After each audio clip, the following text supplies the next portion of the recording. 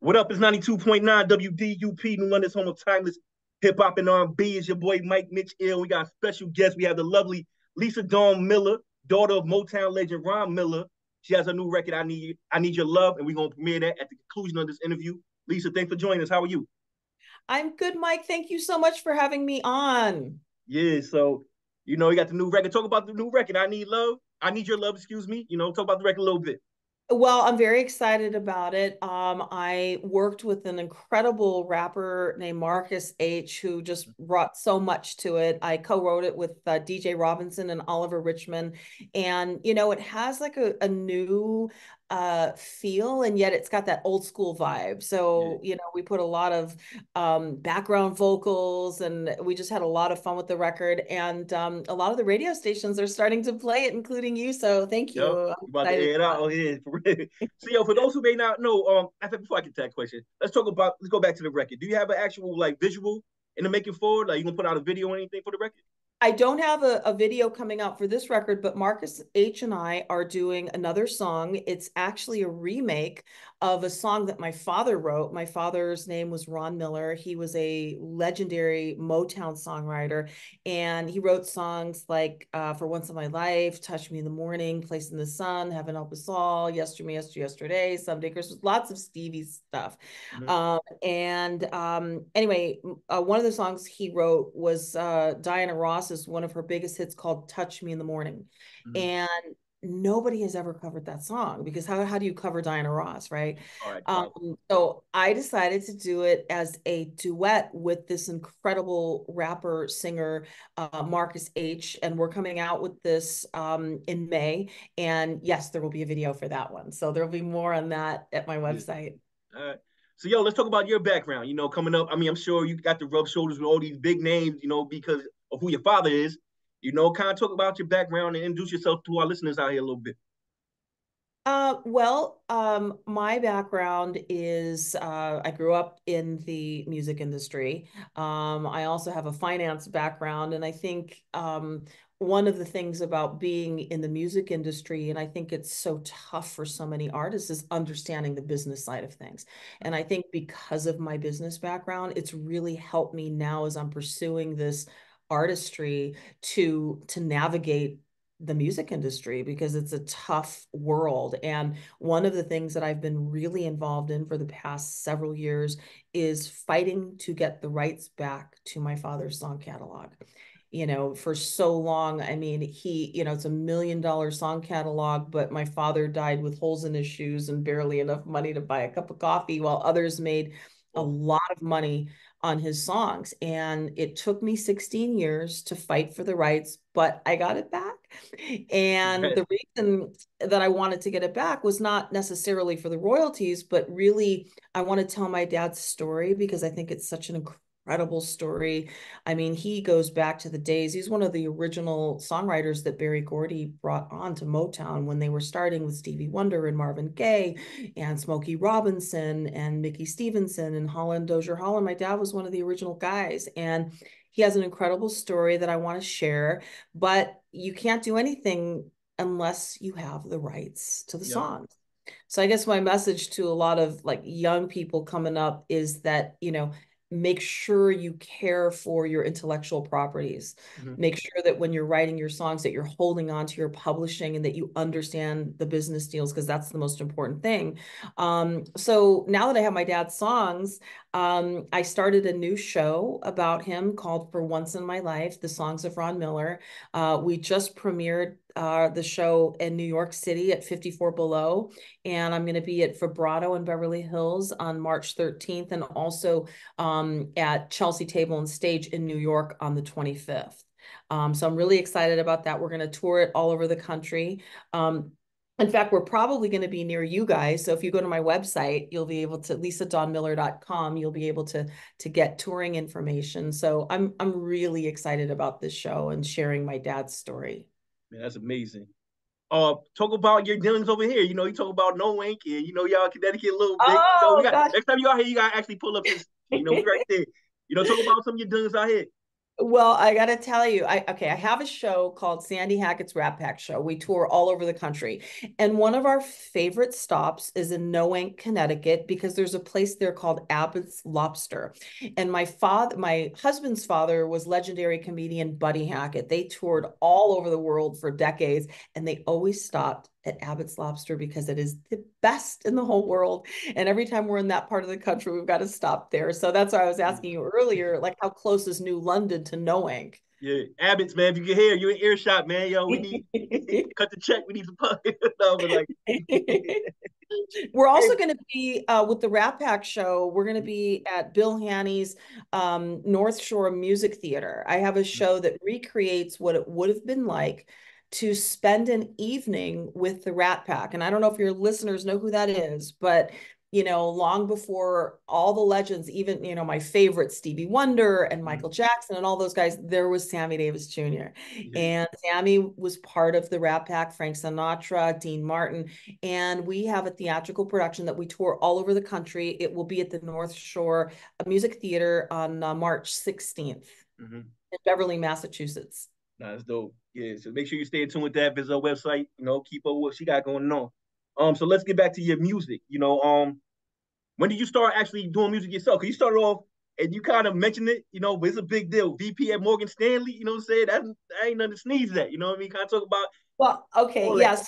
yeah. So I grew up with hanging out with Motown friends and family and everything, but I really wanted to have this background in business because I thought someday that's going to serve me well. So I started out as a young stockbroker with Morgan Stanley, and I worked my way up to first vice president of investments. And when things got tough in the entertainment industry, as I, began to pursue that, I just would buy call options on Apple stock and do well. So, but yeah, that was a really important part of my life because it really taught me how to navigate the business world, which I think is so important.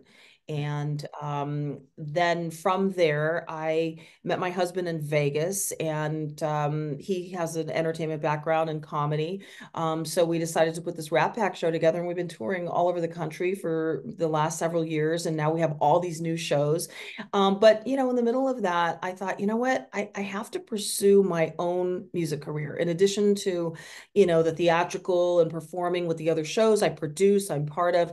I really love recording. I love being in the studio. I'm in my studio right Yeah, now. clearly. Uh, I love writing. I've got a ton of music coming out Mm, this year. I have a big ballad coming out next month called There You Are. It's a song that I wrote for someone who was very important to me. His name was James Wallace. And he passed away. He was a mentor and a friend and someone I love so much. And it's a long time coming. I worked with Eric Nickerson on the strings, and I'm very excited. If you go to my Spotify at Lisa Dawn Miller or my website, you'll be able to get information about that. So that's my next record coming out. okay. Yeah, please send that when it's ready, you know what I'm saying? So I mean, what do you like more? Like, what is all right, we got into the business field, you're doing theater, you're songwriting, you're making music for yourself. Like, which one kind of like, what I mean, is top notch I for you?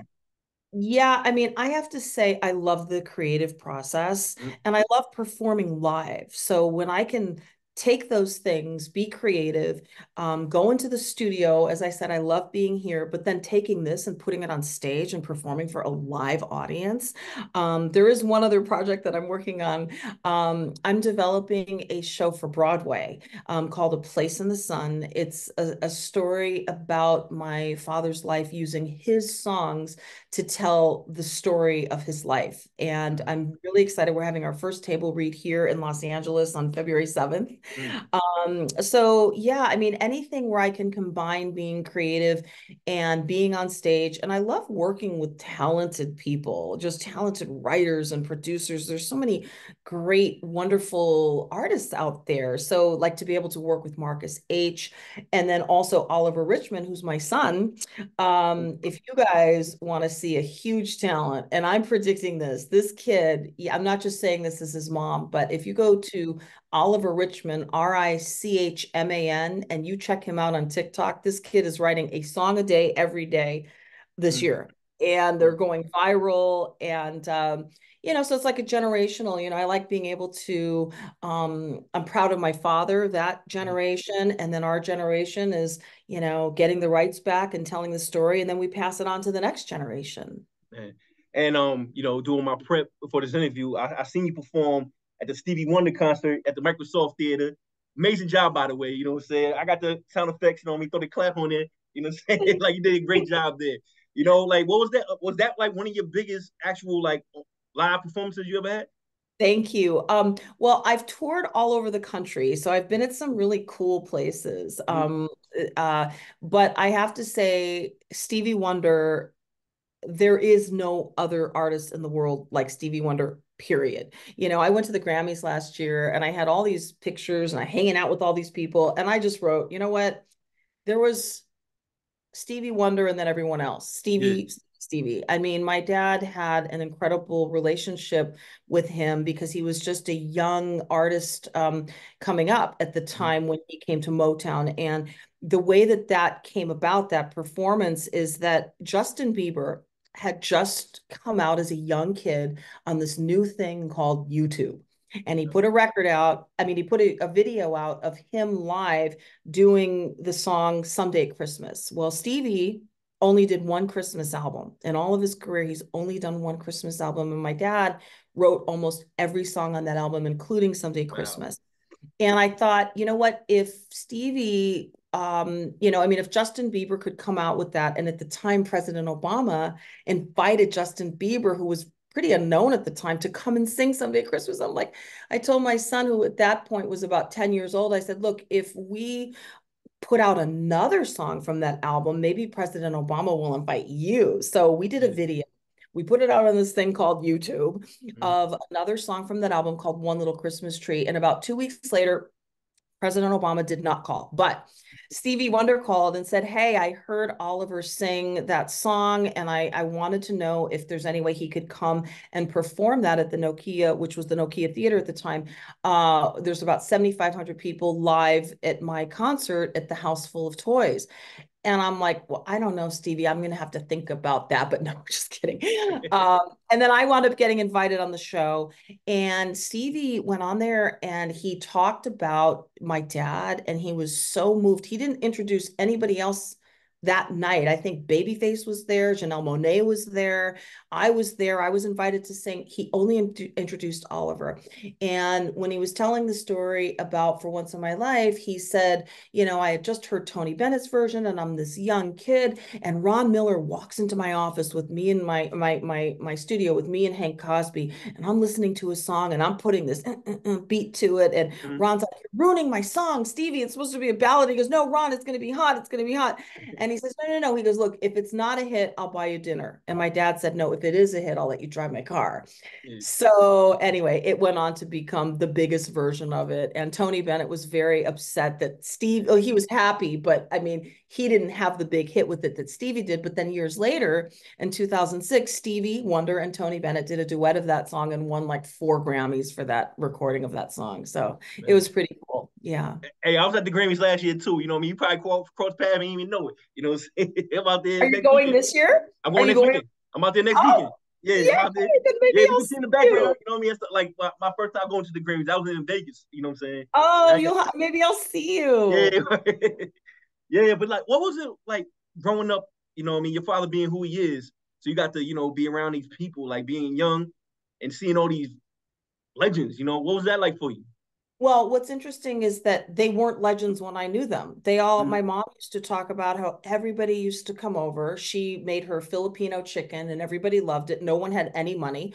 All they did was smoke cigarettes and write songs. They wrote about what was going on at the time in civil rights and equality. And some of those songs are even more profound today than they were back then. I Mm-hmm. mean, this is during the Detroit riots, and I was just a baby at the time. I don't even remember that. But then when Motown came out to Los Angeles, obviously people were becoming famous and but they still weren't the legends that they are today. And I look back at that time and I think, wow, I'm so proud to have come from that dynasty of Motown, and I'm close with a lot of the Motown alumni. And Mm-hmm. when you're in that kind of greatness, people often ask me when they hear me sing, well, where did you go to school? Where did you train? And I'm like, well, I grew up watching my dad produce people like Stevie Wonder and, Celine Dion and Diana Ross and That's people better like than that. any school. For real. Oh, I mean, I remember being in the studio with my dad where they would take a song and they would produce it and go through it line by line by line by line. And when you're conditioned to you're exposed to that, that's all you know. Mhm. So I feel very grateful and very, very fortunate. And I've got to tell you about Stevie Wonder. I mean, this is a man who was, the biggest legend in the world, and yet he's just the same Stevie that he was all those years ago. I mean, he was so sweet to Oliver, just treated him with such gentle care, and I just thought, wow, he has every reason to, put his nose up in the air, and he's just so connected to such a higher place than this. So Jamming on the one, jamming on the Cosby. I don't know if y'all remember that, but like if Stevie Wonder kind of like, all right, everybody has the public perception of Stevie. But like, what is he like?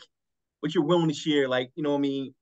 he, Off camera. he he is the nicest person. I mean, you would think that he's just like any other guy, but he reminds me a lot of my dad because when we were backstage at that house full of toys, he had a keyboard that he was had around his neck and he was playing it. He's always writing. My dad was always writing too. So all of those guys from the time were such geniuses. It's always flowing through them. And I remember my mom, who had written some songs also, she wrote Everyone's a Kid at Christmas Time with my dad, and Stevie Wonder recorded that. And he asked for my mom to come to his dressing room, and when she came in, he just started singing another song that they had written and that he had recorded, as if no time had passed, even though years had passed. He's talking about his mom and dreams he was having about his mom, and he just like you could tell that they went way back, and my mom has since passed, and but that they're just he's the nicest person in the world. Yeah. So let's talk about your music again. Kind of describe your sound. We got the record. I Need Your Love, which we premiering right after this interview. But like your sound in general, and like how can people go back and check some of your past work you've been putting out through the years? Well, I have to say, I have such my favorite music to listen to is R&B. I will always love R&B, especially old school R&B. I love Janet. I mean, that's like my, Michael Jackson, Stevie Wonder, I mean, Babyface. I mean, those are all the people that I love. And so I think with this record, I wanted to infuse something that felt new and that maybe a younger audience could connect to. And I met Marcus H, who's a young guy, probably 21 or something. And I said, just give it like your feel. I want you to put your rap in there, like how you felt. And he wrote that whole part of it and performed it, and it was great. So I think my style is, R&B slash soul, slash pop, but I'm also known theatrical in the theatrical world as a ballad singer. My dad was a ballad writer. So every song, even though For Once in My Life was up tempo by Stevie and all these songs that he did, he always wrote everything as a ballad because he had more of a musical theater background. So I love a good ballad, but when I'm in the studio, I love playing with all of the tools that we have available to us to create beats and put layers of voices and things like that. So I would say that I'm between like R&B and pop. That's Okay. that's what I think of myself. So Yeah, I always ask everybody who's a singer that comes on here, like the state of R&B. I feel like it's in an awful place. I mean, there's still people that put out good records. Maybe I'm spoiled because like I love '90s R&B. You know what I'm saying? Like yeah, even the '80s. You know what I'm saying? It's different now. Like I even asked like why aren't there any more like R&B groups? You know what I mean? In Vogue, speaking of Connecticut, big up Dawn Robinson. She from New London. We had Destiny Childs, Totals, 112. I mean, like just the state of R&B today. well, What you think about I it?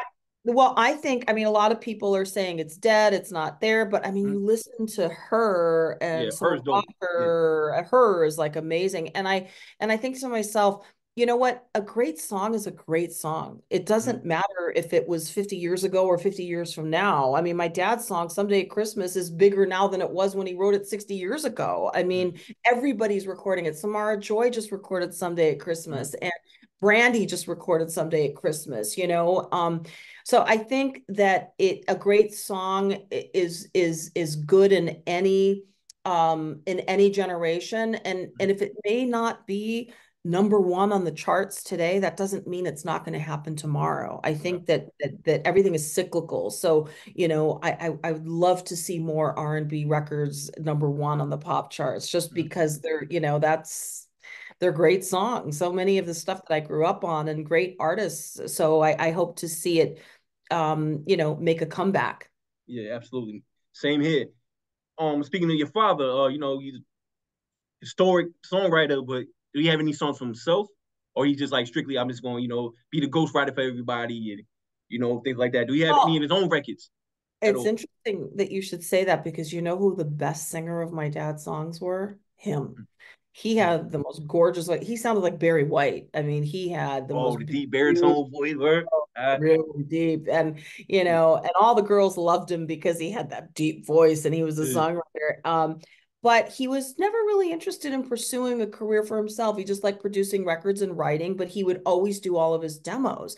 Mhm. And what's amazing is that now that I'm doing this show about my dad, I have all of those recordings, and I have his original writings when he wrote, like on paper, the songs, the lyrics. So I'm incorporating that into the show, into the multimedia presentation of the show, so that people can hear my dad's voice. They can hear his original demos. They can see the things that he's written. And also, I'm coming out with a new songbook that is going to be incredible. I picked 20 of my favorite songs of my dad's. And it's not just a songbook where you play the music. I have just incredible stories and pictures and, letters to my dad and from my dad to all these incredible artists. And it's going to be amazing. And I'm hoping to get that out in the fall of this year. So look for that on my website too. Okay. Are there any like challenges, coming up underneath your dad's shadow? Your dad's a big deal and you trying to make your own name. Talk about some of the challenges you may face when you come I, up.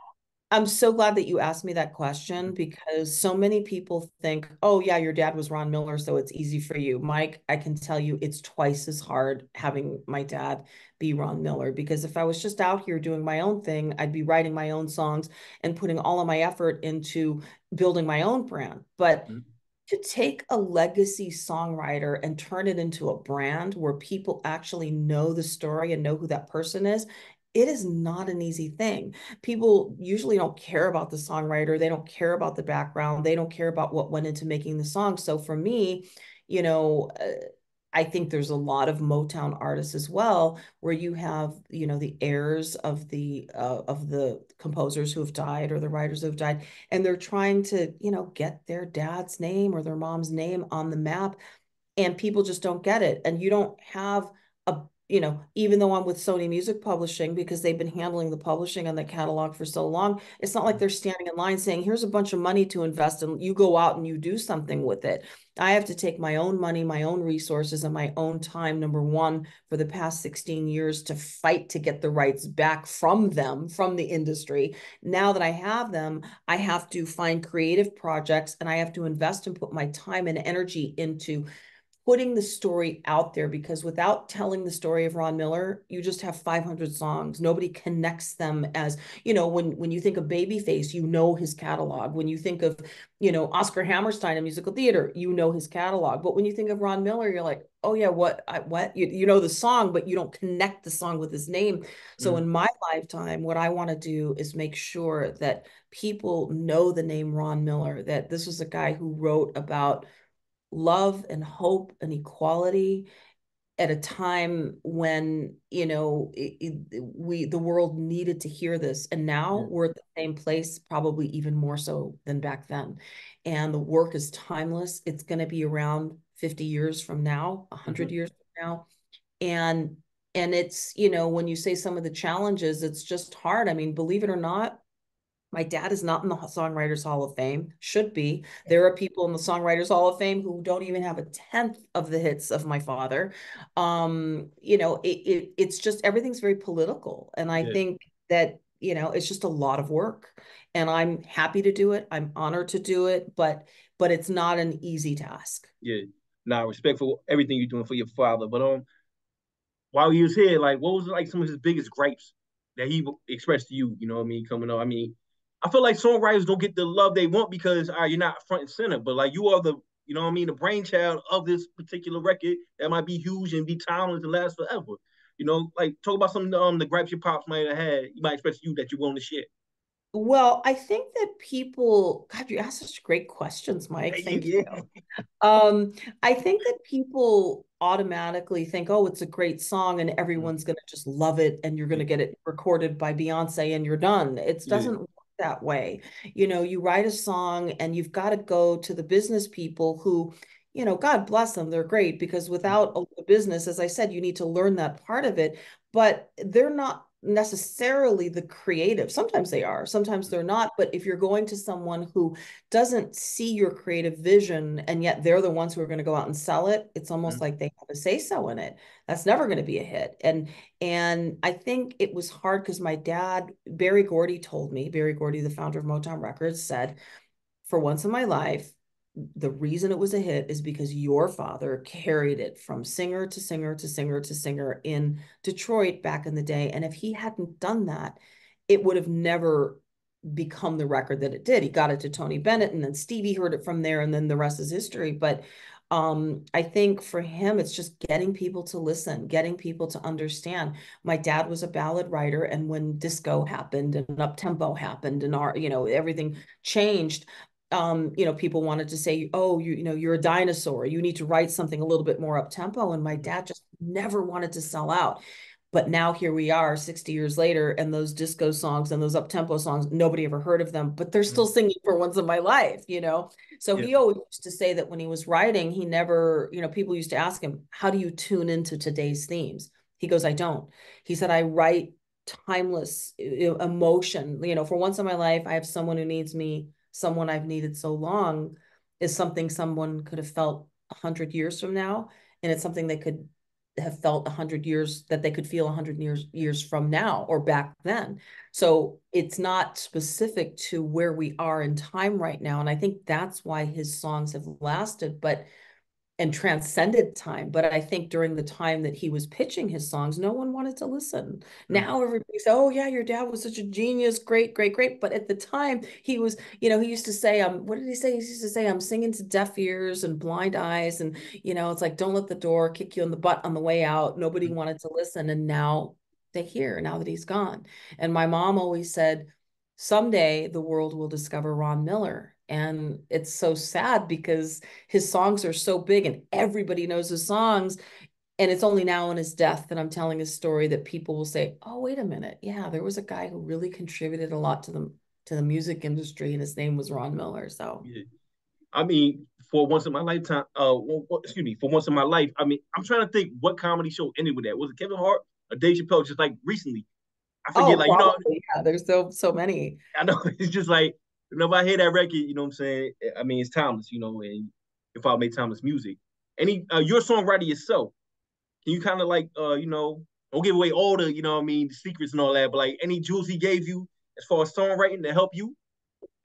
Yes, I think, well, as far as like giving away jewels, I'm happy to share any knowledge that I have with anybody because I feel like we're all artists and I think talent loves talent. So when you're surrounded by great talent, you're happy to share your knowledge. And I've learned from so many amazing people. But I asked my dad one time, what advice would you have for a young songwriter? And he said, there is no advice. My dad he didn't like to preach. So often, especially like on social media, you'll see these little, things people are saying, oh, well, live your life this way or do this or do that. My dad never wanted to tell people what to think. And he would write a lyric and he would call me and say, do I sound like I'm preaching?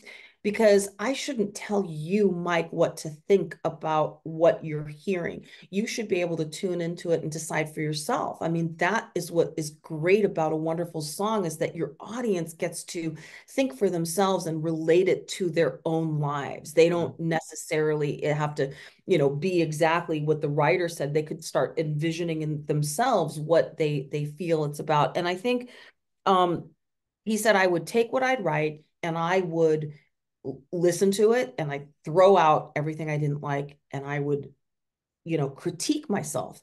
And then I throw it out again and rewrite it and rewrite it and write until it got to the place where I was happy with it. And I think also one of the problems that I have with today's writing is all the fake rhymes. there are no more real rhymes anymore. Everybody will rhyme if it kind of sounds like that word, it's like, okay, yeah, let's just put it in there. And my dad said one time, Charlene, who was a singer he had a big hit with called I've Never Been to Me, she asked him, what do you think of today's writers? And he said, well, I just think that sometimes young writers get lazy. They just want to get it in there. And then if you're putting a rhyme for the sake of a rhyme and it has no continuity, it's not related to the beginning, middle, or end of your story. So why did you put it in there? And I think that I try really hard when I'm writing my songs to sit down and have it make sense, but I'm not going to put a rhyme in there just for the sake of, oh, that sounds good. I really want the lyrics to be meaningful. And I also think that, my dad said that one of his gifts was that he knew on a piece of music what words should go in that place. So instead of, somebody writing the words and then or he would write the words and then they put the music around it, he would always want to have the music first. So when he hears something like touch me in the morning, he knew that though touch me in the morning fit in that da da da dee, da, da. He knew that those words went in there. And so I think that I try to do the same thing. What is the hook? What am I trying to say? And he could search for the title for a day, weeks, months. But he said once he had the title, he could write the song in 2 minutes. Hey, yeah, one thing I respect from that era, y'all got to say the nastiest stuff in the most classy way. Touch me in the morning. You know what I'm saying? Like, they right, had exactly. like songwriters back in the day. They had a clever way of saying the nastiest, raunchy stuff. Right. Peaceful, serene way. It's crazy. Yeah, so you knew the real Ron Miller. And he wrote Touch Me in the Morning. What's funny about that song is that Diana Ross had been with the Supremes and she had just come out with, I think she had come out with Lady Sings the Blues, the film, and Berry Gordy was looking for a number 1 hit record for her. And he went to my dad and said, we've got this young writer coming up, Michael Masser. Michael Masser, as you know, wrote all of Whitney Houston's early tunes, and including The Greatest Love of All. Anyway, they got together and they wrote Touch Me in the Morning and had this huge hit. It was one of Diana Ross's first big hits to hit the scene when she came out as a solo artist. I feel like songwriters don't get their just due a little bit. I mean, I know in rap, like, all right, if you're an artist and you got a ghostwriter is kind of frowned upon, but like in any other genre, is encouraged. Do you have a top 5 dead or alive songwriter? Like, I don't think there's a list of like the best songwriters, and your pops might be there. You know what I'm saying? Like, who are some of the biggest songwriters as the hidden hand that's behind the scene that put out the best records, alongside your father? Well, I mean, you have Stevie Wonder, who wrote so many amazing songs. You have Smokey Robinson wrote so many. I mean, Babyface is known as an artist, but how many records did he write for other artists that was so big? I mean, there's just the list goes on and on of people who contribute to the artist's success. And I think I'm part of this new world now that's trying to tell the story of these great songwriters. My dad's not the only one. There were a lot of unsung heroes at Motown that are still out there that no one's ever heard of, but they contributed to those records. And I want to tell my dad's story because I feel that my dad was unique in that he, his lyric writing really resonated. And I think it's important, as we go forward that, we're using our art to make the world a better place. And he was trying to do that back then. I mean, this is during when Marvin Gaye had What's Going On. My dad wrote Heaven Help Us All. He wrote that lyric in 1970. It was, heaven help the black man if he struggles one more day. Heaven help the white man if he turns his back away. Heaven help the man who kicks the man who has to crawl. Heaven help us all. I mean, that's more profound now than when he wrote it, all those years ago. And Stevie recorded it, but Ray Charles recorded it several times. Ray Charles, I remember Heaven Help Us All was one of the last songs I think it was the last song that he recorded in duet with Gladys Knight on his Genius Loves Company.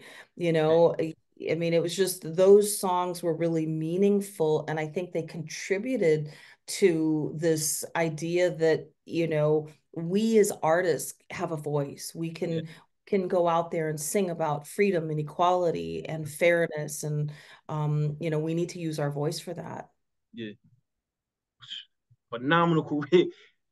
What made him go to the point where it's like, all right, I'm gonna start like giving you guys alley oops, you know what I'm saying? Like, actually just writing hits for everybody. And we talk about not your, your average art, we talk about legends. I mean, everybody wanna be like a star, what I mean, I would say, or like you want credit for your work. Your father was willing to take a step back and write these hits for these legends. And is he cool with that? Like, was there a part of him who want to be in the on the main stage, front and center at all? Well, what's so funny is that I don't think that my dad ever wanted to be center stage, but I can tell Mhm. you this, that my dad had this aura about him. First of all, he's a big guy. His Right. hands were like mitts, you know. And he had this like incredible charm that wherever we were, Mike, I could go into a restaurant with this guy, every waitress, every patron, every chef, everybody was around the table, and my dad was singing his new songs. You know, he was the kind of guy that could not stop writing. If he was on this interview with you right now, I guarantee you he would have already written a song about you. He would have asked you about your life, and he would have just written a song, not because he's trying to impress you, but he couldn't help himself. That's just who he was. Yeah. So he was center stage in his Mhm. life without trying to be. But fame and all that kind of stuff, I don't think that any of that ever mattered to my dad. I think he Right. just wanted to write good songs and create great work. That was what was important to him Yeah. more than anything else. Talk about some of your songwriting chops. Would you write for other artists? Have you? Absolutely. Yeah.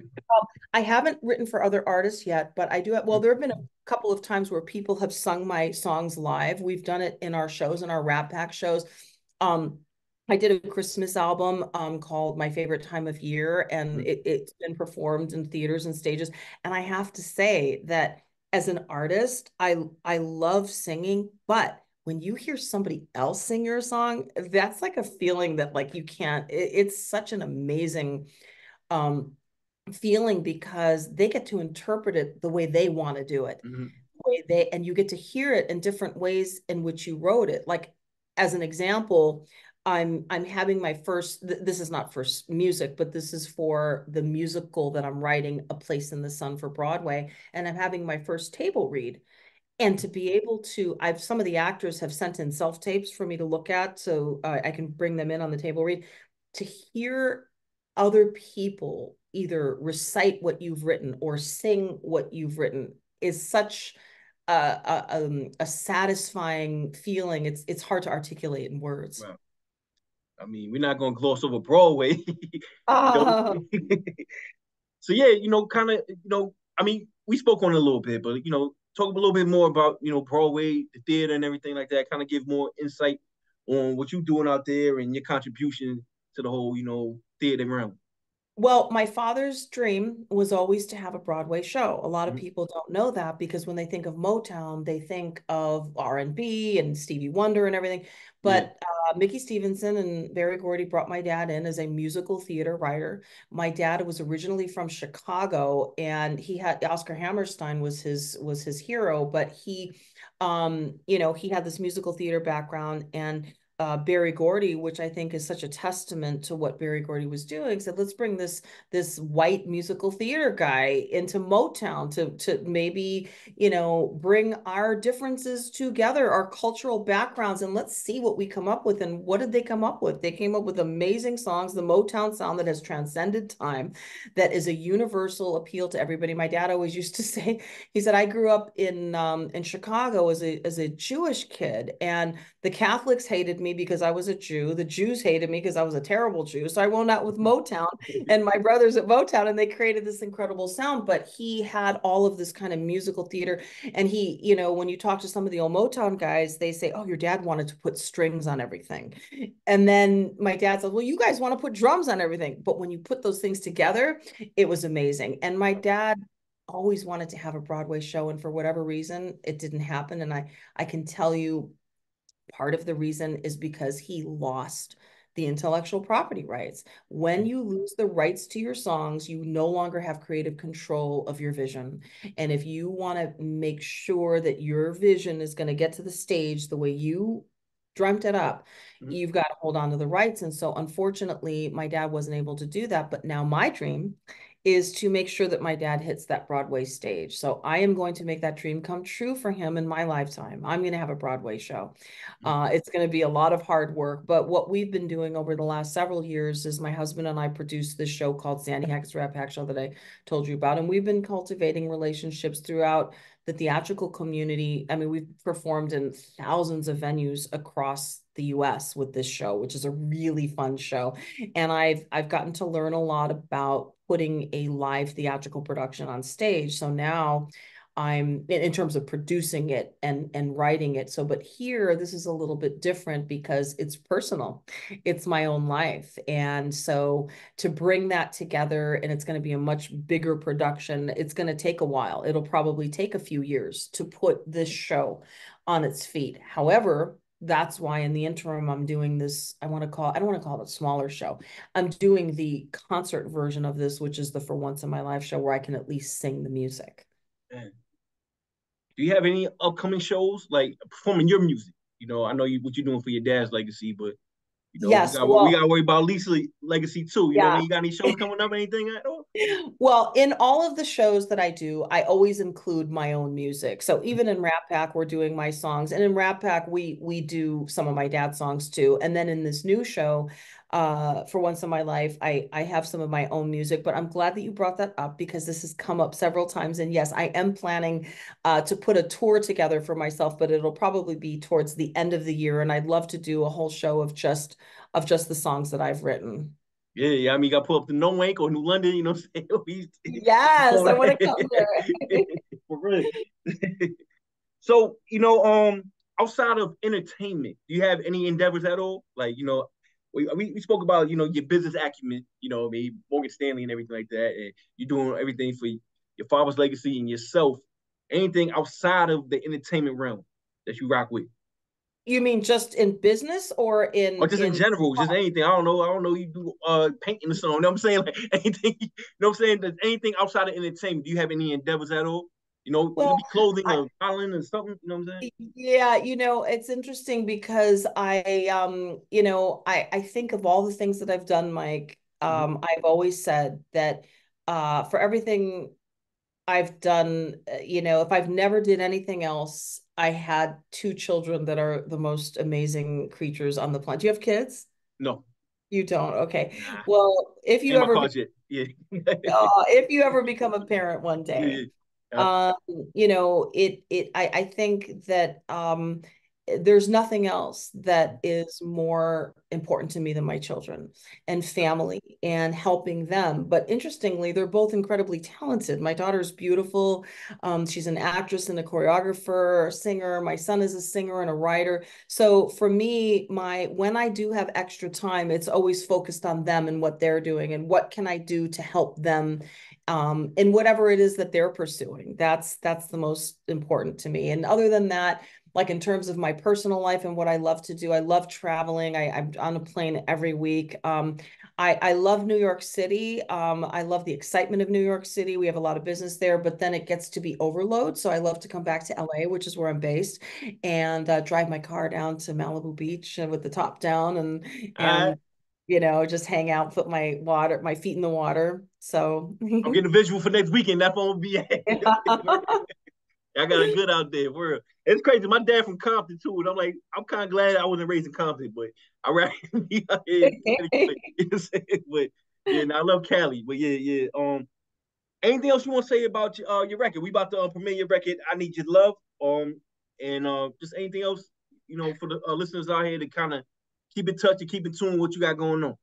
Well, I'm very excited about this. I Need Your Love. I have another record out that I released around the same time called Rhythm of Me, Mm-hmm. which is another kind of R&B, old school R&B. And I'm really looking forward to pursuing my own music career. I'm still gonna work on all the stuff with my dad, but I really am excited about this and I appreciate your support. And I think you're an amazing interviewer. I have to tell you, I've been interviewed by a lot of people. You are asking really incredible questions, and I can tell that it's because you care and because you're really interested, and that really comes across to me. And that's Am I why I'm blushing? I don't know. I try to look at the camera. No, thank you. I appreciate that. It means a lot. thank you. Thank Yeah, you yeah. so much for That's having me. great. So no, that we like, I kind of like to conduct interviews like we having a conversation. I ain't gonna like, what I mean, try to be, messy and getting in your business and talk about all the negative stuff. Like, who want to deal with that? You superstar, and all right, you did all these great things. All right, you might have one smudge in your record, and then I gotta spend the whole interview defending that. I don't do that here. You know what I'm saying? I just like to talk about the good stuff and you know Yeah. throw the Well, other I can tell nonsense out. that you know what's happening today, and yet you have an appreciation for what came before that. Yeah. And I think you take a genuine interest, and that's why, you do what you do and you do it well. And I thank you for having me on here. Now it's been a pleasure, Lisa Dawn Miller. You know, hopefully you can catch her at No Ain't whenever she pull back up. You got to Yes, pull up I'll to the be back station. there. So we gonna get to the record. Lisa, stand back. I gotta get you to do a drop. You know what I'm saying? You gotta shout out the station and all that. But we about Yeah. to get to the record right now. I'll let you introduce it like we on like 106 Park or something while I cue it up. Okay. What, wait, what, WD, it's WD, What up, WDUP? Yeah. what up, what up, what up, what up with Mike? What is your last name? Would you just go by Mike? Mike Mitch Eel. Now my last name Mitchell, but we still live on air, so we're not doing the drop right now. I want you to introduce your record. You know what I'm saying, and then Okay, I do got the it. drop afterwards. Okay. All right, introduce your record. All right, I'll do it. I got you. So we got Lisa Dawn Miller. We're about to debut the record. I Need Your Love. Her new single, visual might be dropping soon, featuring Marcus H. And Yes. we're gonna get into it. All right, we off here. Okay, I'm so sorry.